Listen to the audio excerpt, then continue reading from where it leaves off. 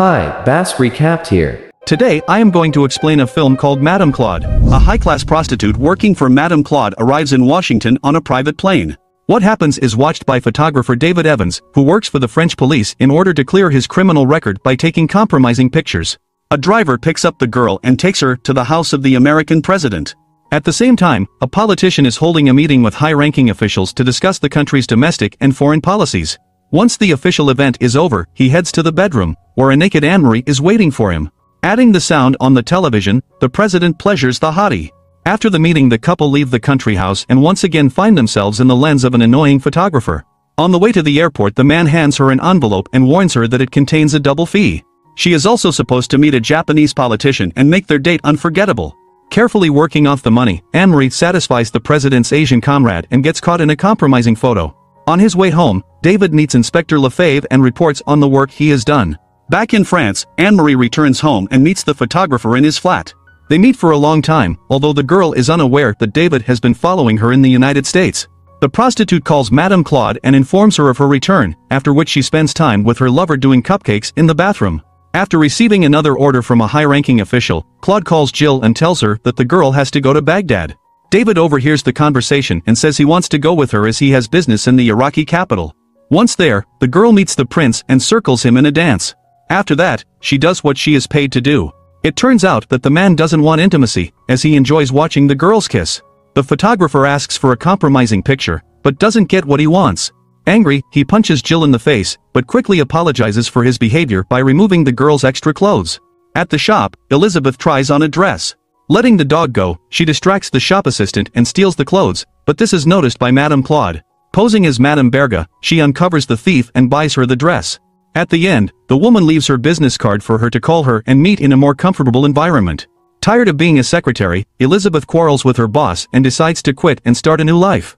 Sometime later, Claude calls the girl and reminds her of her wish to meet, but she ignores the offer of the successful and wealthy woman. The next morning, the prostitutes gather at Madame Claude's house and share their successes.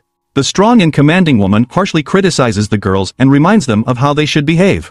Left alone, Jill reveals that she has not brought the ring from the prince, as the photographer has taken it.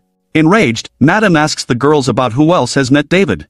Anne-Marie makes no secret of her close relationship with the boy and is tasked with arranging for them to meet. Hoping for support, Madame calls Louis, unaware that her conversations are being overheard by the local police. In the evening, Pierre visits the woman's room. The couple have dinner and have a nice chat, as they have known each other for a long time. The man would like Claude to have a lover, but she is alien to any feelings. The woman wants power and money and is not interested in anything else. At a nightclub, David drinks and relaxes. Trying to cheer up the crowd, he pretends to get beaten up, but no one appreciates the photographer's joke. Alexander and Hugo are wealthy men and friends of the guy. Despite this, they ask the photographer to calm down, otherwise he will be punished. Mr. Stanfield dances with Anne-Marie and hopes to meet the girl again. Upon approaching the bartender, he learns that the pretty girl works for Madame Claude and is dating the photographer hanging around her. After meeting Louis, Madame Claude goes to meet the annoying photographer pestering her girls. The local police pursue them, but the underhand easily evades the pursuit. Once there, the woman goes up to the flat and asks Louis to follow, but 15 minutes later, a CIA agent observes what is happening and suggests that the photographer and Madame Claude are working together to create images compromising high-ranking U.S. officials. At the same time, the woman asks the photographer to leave the girls alone and return the ring given by the prince. Louis goes up to the flat but allows David to leave alive and unharmed. That night, a CIA agent receives orders to eliminate the photographer. After quitting her job, Elizabeth feels free and dreams of a bright future. Once again talking to Madame Claude, she ignores her offer to meet as she is not attracted to women. The next day, the girl decides to come to the meeting and is ready for anything. To prove it, she removes her dress and lies down on the bed of the wealthy lady. It soon becomes clear to her that Claude has taken an interest in her as an employer and can help her become independent. After agreeing to the tempting financial offer, the girl gets into a taxi and goes to Pierre's house. The man spends a night with the new prostitute and tests her out to leave his first review of her. The photographer tries to hide in the flat of one of the prostitutes, but she is waiting for a client. The doorbell interrupts their conversation and Florent hides the uninvited guest. Dressed up in a man's suit, the girl meets a wealthy man. He likes to play games, so he paints his lips and eyelashes, puts on a dress and then engages in a muffin with the easygoing maiden. Trying to leave the flat, David takes a racy photo and escapes. Florent notices this and stalks the guy, hoping to redeem the photo. At a dentist's appointment, Madame Claude learns that the doctor dreams of becoming a prostitute, fulfilling desires and dreams. To prove this, she recounts an adventure that took place on a train. One day the woman went out for a smoke when suddenly someone lifted up her dress and nestled behind her. She never got to see her partner's face, but this intimacy was special for her. Claude is ready to watch the dentist and asks her to get naked and fondle herself. It turns out that she is not suited to work as a prostitute, as she gets too much pleasure from the cupcake. After passing the first test, Elizabeth gets a new flat and money for a night out with Pierre. After that, she learns manners and rules of behavior as she has to conform to her clients. Visiting the doctor, theaters and restaurants, she has to behave like a real lady. Having undergone training, the girl goes to the Bahamas to see Alexander. It turns out he wants a prostitute to take his son's virginity. After getting to know Frederick better, the girl seduces the naive boy and makes a real man out of him. The next morning she receives a fee of $10,000 and leaves the island without a chance to say goodbye to her young lover. A local government official is visited by a CIA agent reporting on David's activities that have come to their attention.